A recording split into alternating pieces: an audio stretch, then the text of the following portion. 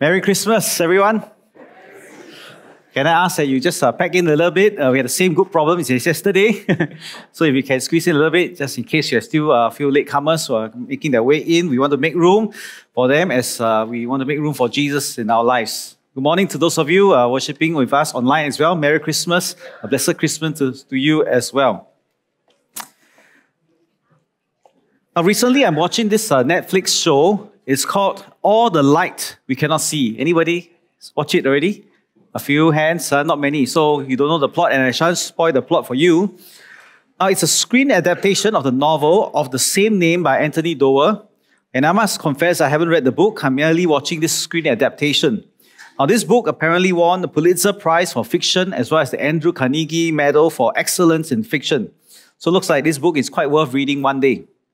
Now, the story of this book is set in the context of World War II, where some French citizens, they have put up a resistance against the German Nazis. And so they were communicating in the secret, against the German forces.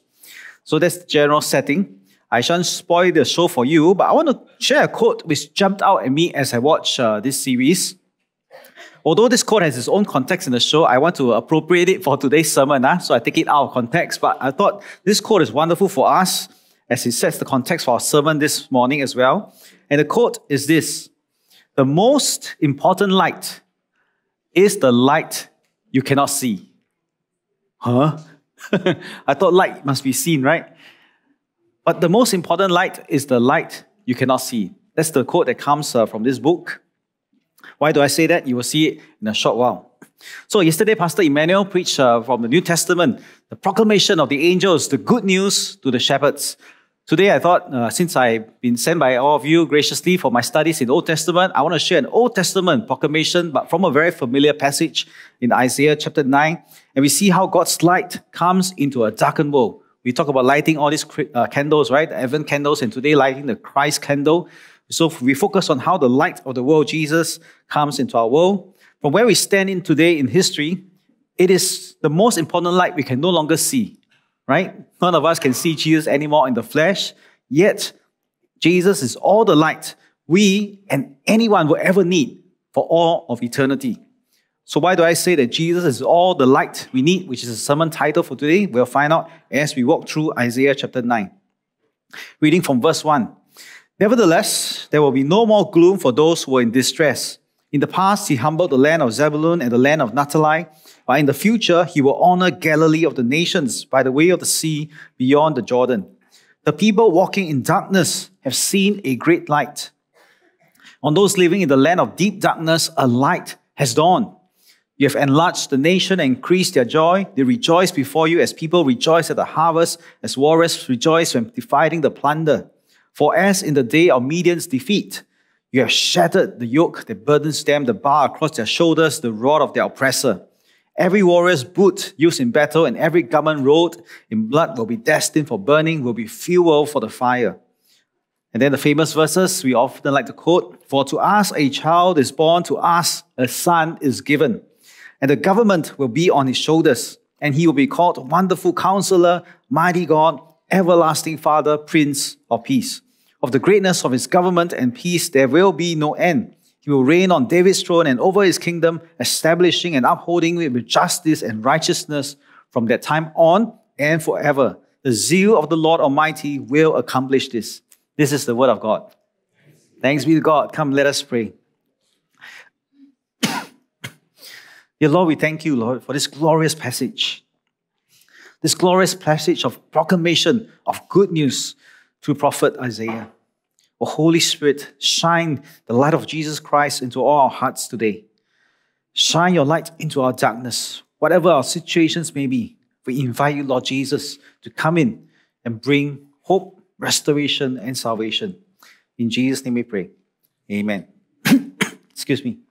So how much of the world, Europe and the world were plunged into deep darkness during World War II, the people that Isaiah preached to, they were also plunged into deep darkness. In 733 BC, before Christ, God allowed this nation called Assyria to invade the north of Israel due to their idolatry and sin. This passage is found in 2 Kings chapter 15, verse 29.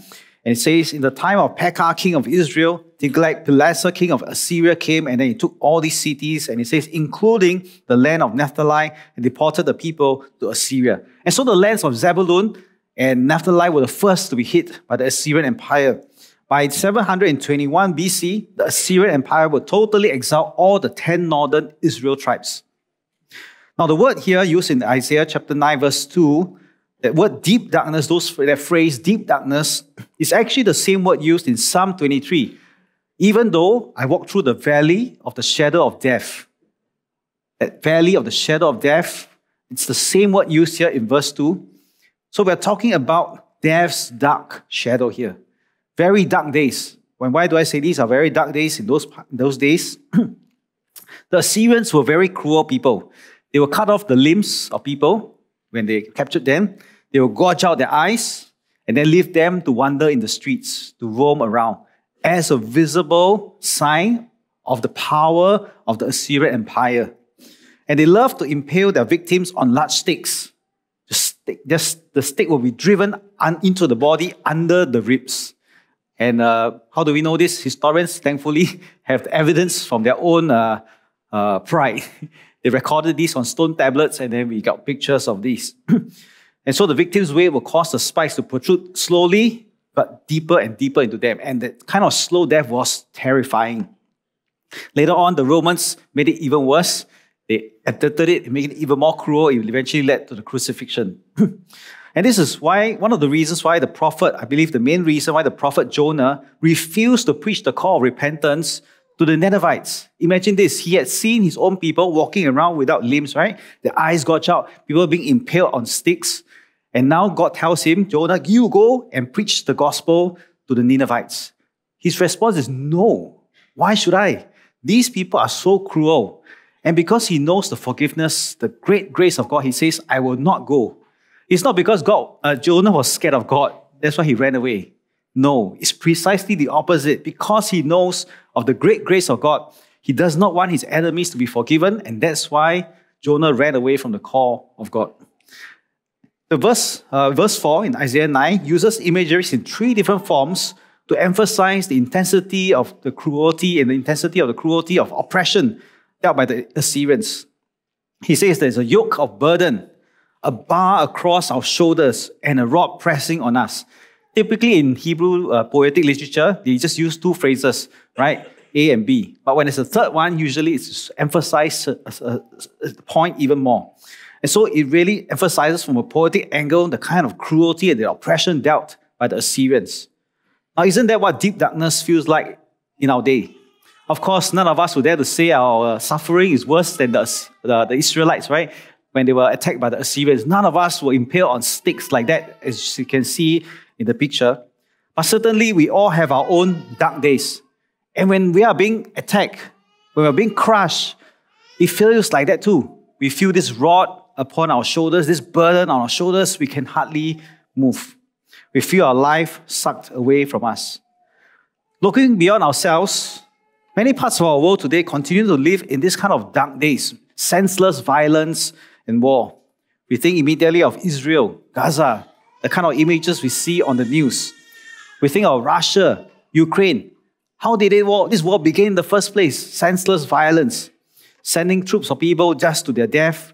We think of the Rohingyas in Myanmar. We think of the tensions between North and South Korea and US. And so our world continues to live in dark days.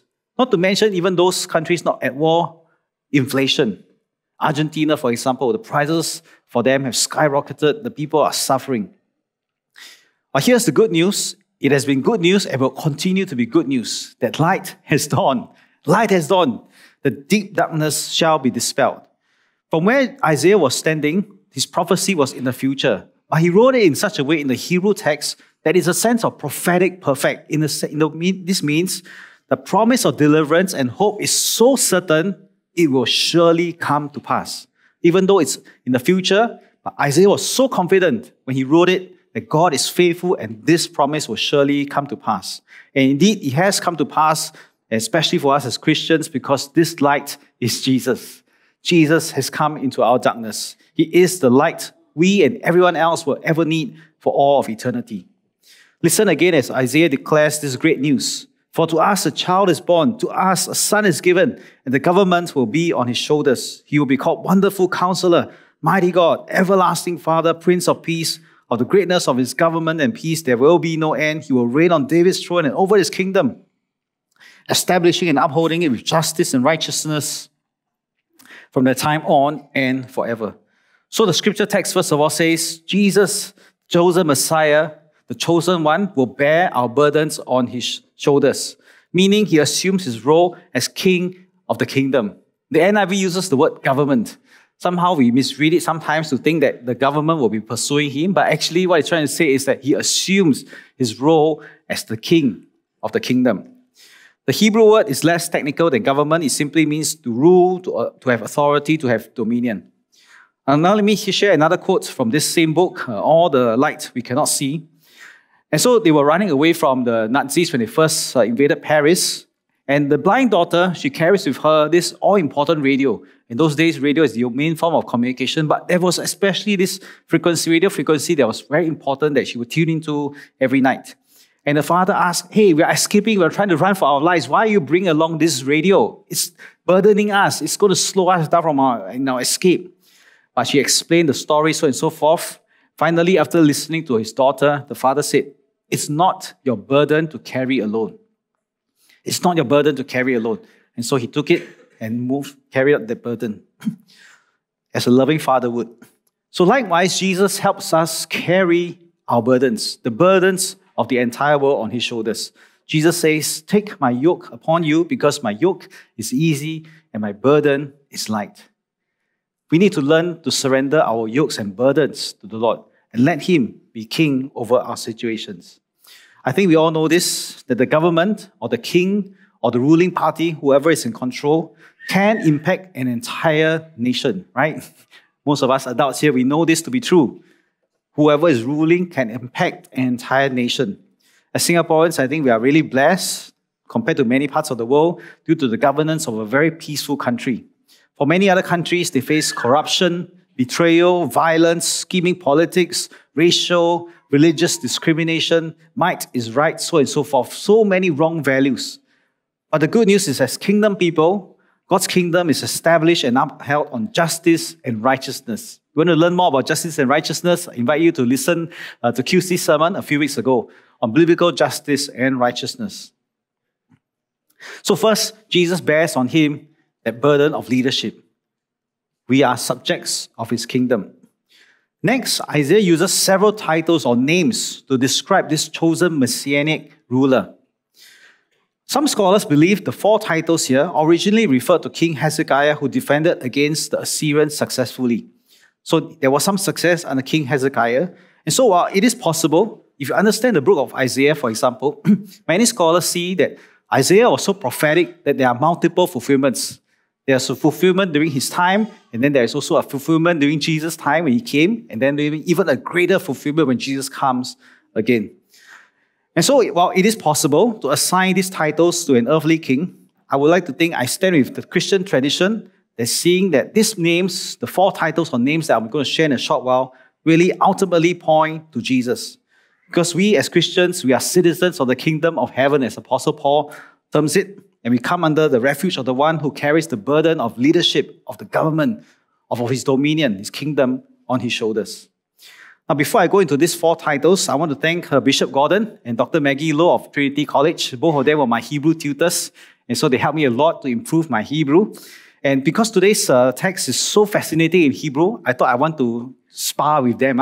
So I consulted them, I tapped on their brains for insights and ideas, and it's been wonderful sharing this passage with them. So returning to the names that Isaiah uses, you will see that Jesus truly is the light we will ever need. Let's look at the qualities. First of all, he's the wonderful counselor. When I first read it in English, I don't know about you, but I always think to myself, first of all, thinking of a counselor sitting in a beautiful room, providing a wonderful listening ear. That's how I read it in English. But actually in Hebrew, it is completely different. It's a completely different imagery altogether. The word used for wonderful, Pele, it means full of wonder. In fact, miraculous, supernatural wonders. And the word counselor, you don't see it in the sense of someone listening to you, but rather think of a strategist. Not the therapist, but a strategist providing advice to the king to how to make, in order to make the battle plans. That's the idea here. It's a miraculous strategist. A king definitely needs to know how to plan battles in order to win. And so here, Prophet Isaiah declares that God can bring about an astounding victory even in the darkest of days. And I was brought to think about, this Chinese movie called Red Cliff, 赤壁, years ago, but it basically tells the story of the battle of the three kingdoms. And in Liu Bei's army, there's this wonderful military strategist, right? Zhuge Liang. And this particular scene in the movie, I have a clip of that picture from that movie. There's this scene where Liu Bei's army has run out of ammunition, arrows, to fight the battle. So what do? They build straw men, and they send it out. And from a distance, the enemy saw these people shaped as men. They started firing the arrows towards them. And so the brilliant military strategist is this. They collected all the enemy's arrows. Suddenly, they had full of ammunition to launch the counter-attack. And so the Chinese strategy is called 草船借箭, right? Wow, difficult to pronounce, but that's the idea of this military strategy, to borrow the weapons and ammunition from the evil one and then launch the counter-attack. But better than Zhuge Liang, Jesus has the best strategies ever. You see, God exists outside of time and space. And if you exist outside of time and space, you have the best bird's eye view. You will definitely best be able to provide the strategy. Think of the greatest chess master you may know. God is more brilliant than that. Think of the most brilliant war strategist. God is even more strategic than him. Think of the best diplomats. God is wiser than all of them. I'm not sure if you need strategies for your own situations in the coming year. Maybe it's a business strategy or a strategy to get out of a very tricky work or family situation. You're trapped in the corner. Now turn to Jesus. He's not just brilliant, but he is a miracle-working God. His strategy includes miracles which cannot be done humanly. Jesus can turn every dark situation around. If only all the world leaders will turn to Jesus as their strategic leader for the miraculous strategy to truly bring about a world that is built on justice and righteousness, then can there be true peace. The political situations in our world today are as dark, as hopeless as in the days of Isaiah. And that's the good news for all of us. That we can come to Jesus to bring light in our world. In the larger context of Isaiah's prophecy, it also reminds everyone, the listeners, including us, that God is our only source of hope. King Ahaz at the time, he turned to political allies, to turn to the Egyptians, so and so forth, to defend himself. But God is saying through the prophet Isaiah, don't look at political allies. These people will not save you. The people on the ground were turning to temple mediums, consulting the dead. And again, Isaiah says, don't do that. These things will not save you. There is only one way that you can find true salvation. There is no one you can depend on except God's chosen Messiah. Then the prophet uses the imagery of Midian's defeat. This account is recorded for us in Judges chapter 7, verses 22 to 25, where Gideon defeated the hordes of Midianites and broke their oppressive yoke. This story, you remember, right? So Gideon at first had a large army, but God said, no, I don't need so many. Slowly trimmed down, eventually to 300 men. And with 300 men, they defeated an entire Midianite horde. Here I have a picture, courtesy of the British Museum, of an ancient tablet depicting the kind of boots that warriors were used to wear to battle in those days. And Isaiah says, these warrior boots that you see, they shall no longer be used for war. They shall be used as fuel for the fire. They shall be burned. And that symbolizes the end of conflict. Isaiah's prophecy was first fulfilled in 701 BC. And 2 Kings chapter 19 verse 35 records for us how the Assyrian king had Jerusalem under siege. And then an angel of the Lord arrived and struck down 185,000 Assyrians in one night. The Lord had miraculously sent a plague, a terrible plague that killed all of them in one masterstroke of strategic brilliance. That's what God is capable of in one moment to turn an entire situation around. The full fulfillment took place by 612 BC. The city of Nineveh fell and the Assyrians were completely defeated by the Babylonians. So that's God, the miraculous strategies. Second title given to God is the mighty God. The Hebrew word Gibor means warrior, actually, a warrior, a king that leads his army against the enemies. Picture yourself living in ancient times when wars were common, right? Not like now we have nation states and so on and so forth. In those days, they were always at war. Who would you want as a king? You want a king who is strategic, right? Able to plan, know how to marshal the army strategically to win the battle. But you also want a king who will go out there and lead and fight the battle like King David did. He will go out there and lead the charge to fight. And that's exactly how Isaiah saw it, that God is like that, who is not just a brilliant strategist, but also a mighty warrior who will go out there to fight on behalf of his army. The word El in Hebrew means God. And so if it's applied to a human figure, obviously the human figure cannot be God himself. And so the best Hebrew way to translate it is a divine warrior. I was chatting with Justin Chan, the local preacher, right, about my interpretation of this passage. I said to him, originally I wanted to use the words hero, champion to describe this mighty God. But then he joked and he said these words reminded him of his army sergeants using those words very sarcastically. Hey, champion, come here. You trying to be a hero, is it? Then after that, I decided I don't want to use these two words anymore. But actually, that's the idea of Gibor.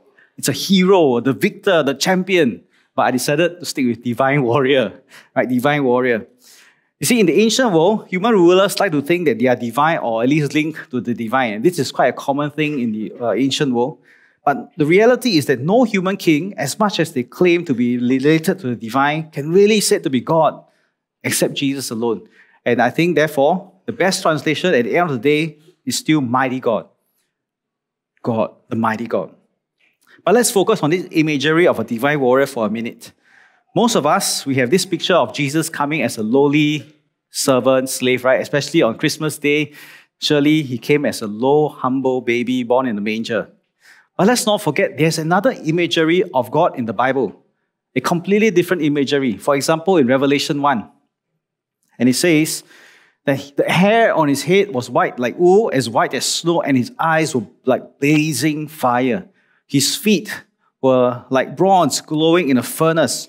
His voice was like the sound of rushing waters. In his right hand, he held 7 stars, and coming out of his mouth was a sharp, double-edged sword.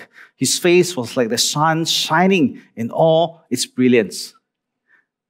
This is a glorious image of God, and we mustn't forget that God is actually like that in his full brilliance. If you happen to be doing your soap reading today, Revelation 17, it says also God is the conquering king, the Lord of lords, the King of kings. Whatever the beast tries to do, God is going to defeat this army. And so we have here these two first titles, the mighty God and the brilliant, miraculous strategies. What I like about this Hebrew text, and that's why I consulted Bishop Gordon as well as Dr. Maggie in the first place, is that the way this Hebrew is written, there is an alternative translation that bridges the first 2 names of God into one sentence. And this is how the Hebrew Bible scholars would translate it. For a child has been born to us, a son has been given, authority has been settled on his shoulders, he has been named, the mighty God is planning grace. The mighty God is planning grace or planning wonders. The eternal Father, a peaceable ruler. Taken from Isaiah chapter 9, in this case, verse 5, their numbering is slightly different in the Hebrew Bible. TNK, by the way, stands for Torah, right, the first 5 books of Moses. Nevi'im, which are the prophets, and Ketuvim, K, stands for writings. So the Old Testament is basically categorized differently from the Jewish point of view. So come back to my main point here. He's trying to say that the mighty God is planning grace. So the mighty God is strategizing miracles. And that's why scholars debate, how many titles are there given to God? Some people, like here, says 3 titles. The mighty God is planning grace. Most English translations like NIV or ESV all put 4 titles, which are common. Yeah, I know of preachers who have preached 5 titles given to God. It's possible to go up to 6 titles as well based on the way the Hebrew is written. And that's why it's a very fascinating text in Hebrew to study. But we come back to this. The point is that the mighty God plans, strategizes miracles. He's able to turn every dark situation around. I think immediately of two examples, one in the Old Testament, one in the New Testament. We think of Joseph in the Old Testament. His brothers betrayed him, sold him off as a slave. He thought that's the end of his life. But God will eventually turn that whole situation around. He became the second highest man in Egypt and preserved an entire people, not just of Egypt, but his entire family from the famine. And so God turned that evil situation around for good. Joseph testifies, what you meant for evil, God meant it for good, to preserve his people. Then I think of Jesus in the New Testament, the Gospels, what Satan did, what sinful human beings did to send Jesus to the cross thinking, that's the end of this, guy trying to be a great prophet. Let's kill him. But God turned it around and to redeem his people, to be the true savior of the world. In all these instances, we see that evil thought that they had won, but little did they know that they're just mere pawns in God's strategic scheme of things. Every human being actually are just mere pawns in God's strategic view of things. So friends, again, are you in the valley of the deep death shadow? If that's you, hear the good news. Not only is God the good shepherd in Psalm 23 walking beside you, he's also the miraculous strategist. He's also the Lord of angel armies. He is the one who will fight for us and turn every dark situation around miraculously through his glorious light.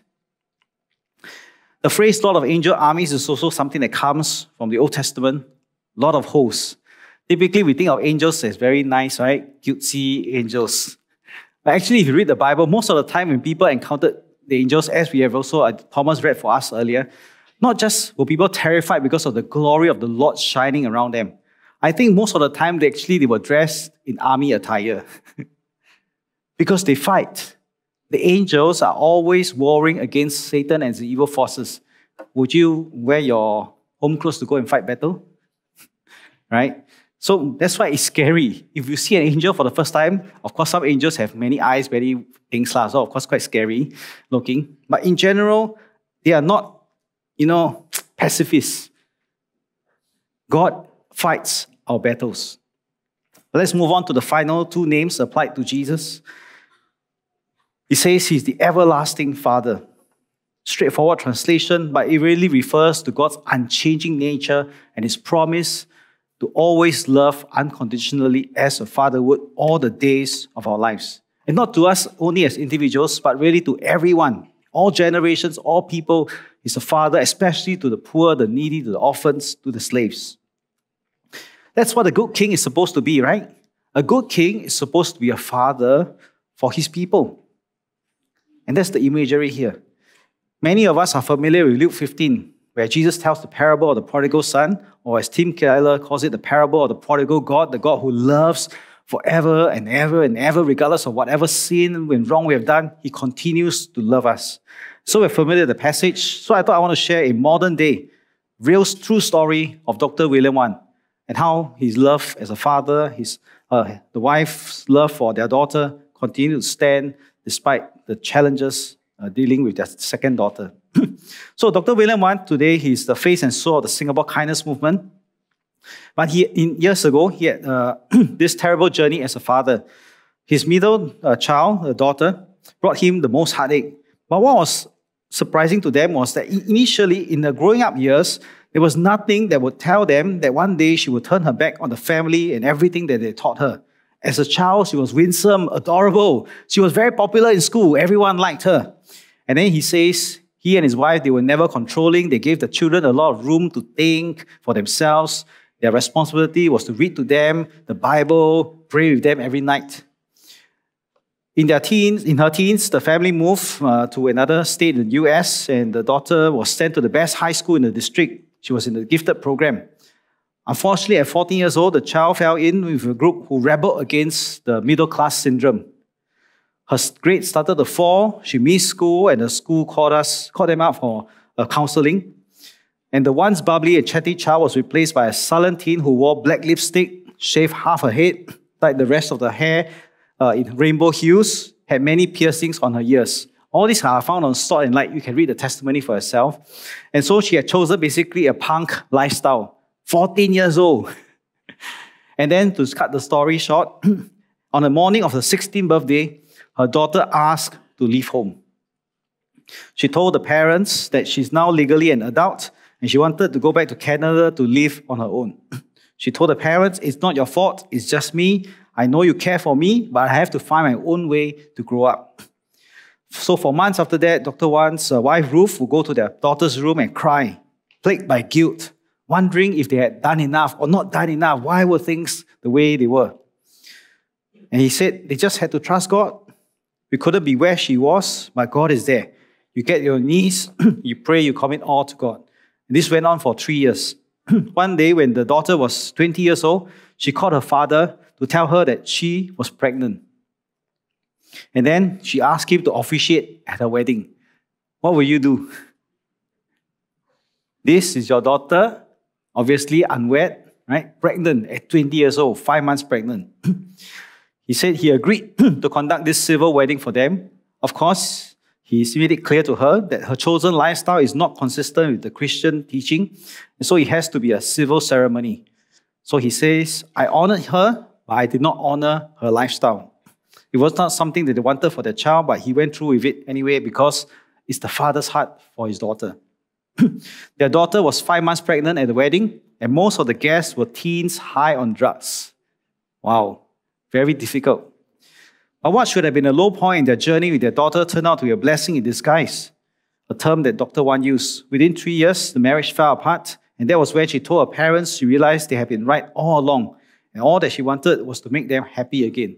It was a 7 years wait, but eventually this prodigal daughter returned. Now, all of us as parents, we have this deep affection for our children, no matter how far they have fallen or strayed. Our hearts continue to cry for them, to long for them. Over the 12 years here at AMKMC, I've prayed with some of you for your wayward children to return, for your wayward children to return to the Lord. And I hope you hear this message of hope again in Isaiah's declaration, proclamation. God is the Father forever. He will always love unconditionally. He loves our children, our grandchildren even, way more than all of us. And with that, we come to our final title, the name given to God, the Prince of Peace. I don't know about you, certainly I've been influenced by Disney. When I hear the word prince, I think of very handsome guy sitting on a white horse, don't have to do very many things, right? Just rescue here and there, most of the time chilling. But here in the Hebrew, actually, it has this sense of a commander. We call it the book of Joshua. When God appeared to him, he was the commander of the Lord's army. And Joshua asked him, who are you? Are you against us or for us?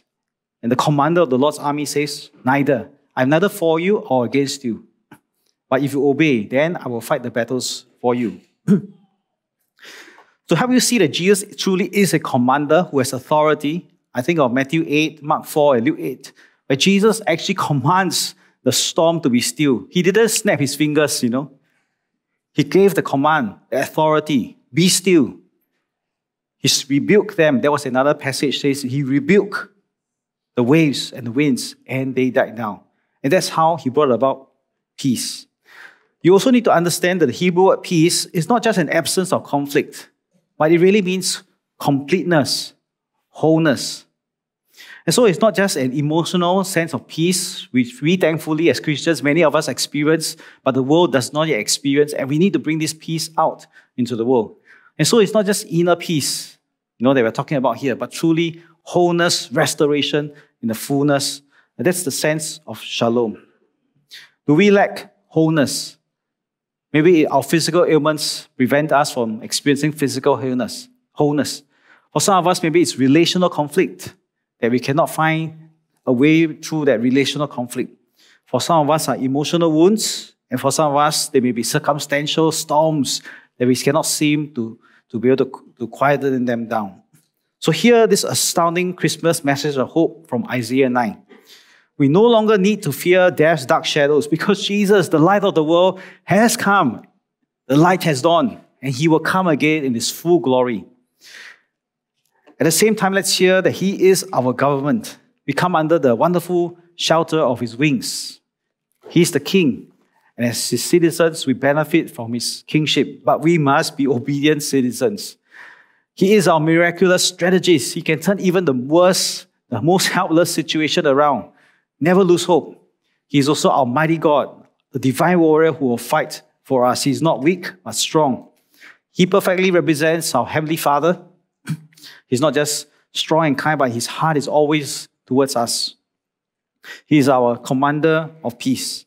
So whether it's a relational conflict, a difficult situation, or physical ailment, God can speak a word of authority to bring about wholeness, healing.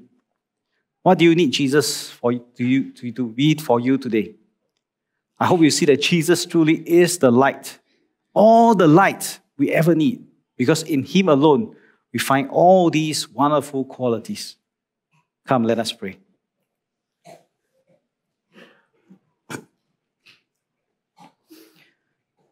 Now, family, friends, I'm going to give you a moment just to say your own personal prayers to the Lord. Do you need Jesus to be your miraculous strategist to bring you out of a very tricky situation?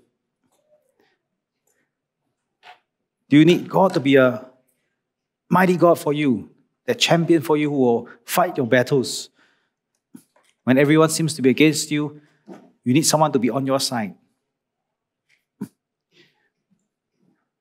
Do you need Jesus to demonstrate unconditional love of the everlasting Father towards you? Do you feel forsaken, thinking that you can never come back home?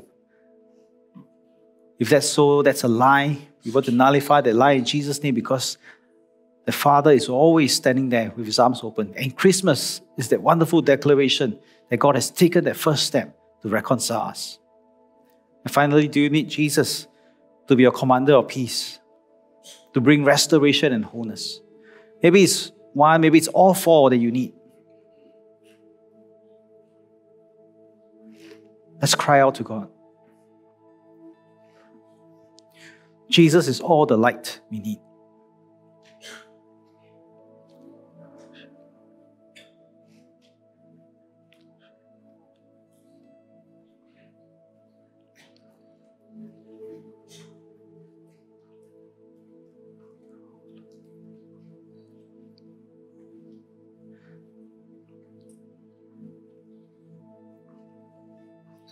Jesus, we look to you once again.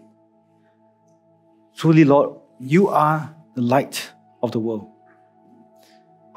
You are the most important light we can no longer see, but yet the most important light that we all need. So show yourself strong once again. Move in our lives. We surrender ourselves to you. Pierce our darkness. In Jesus' name we pray. Amen.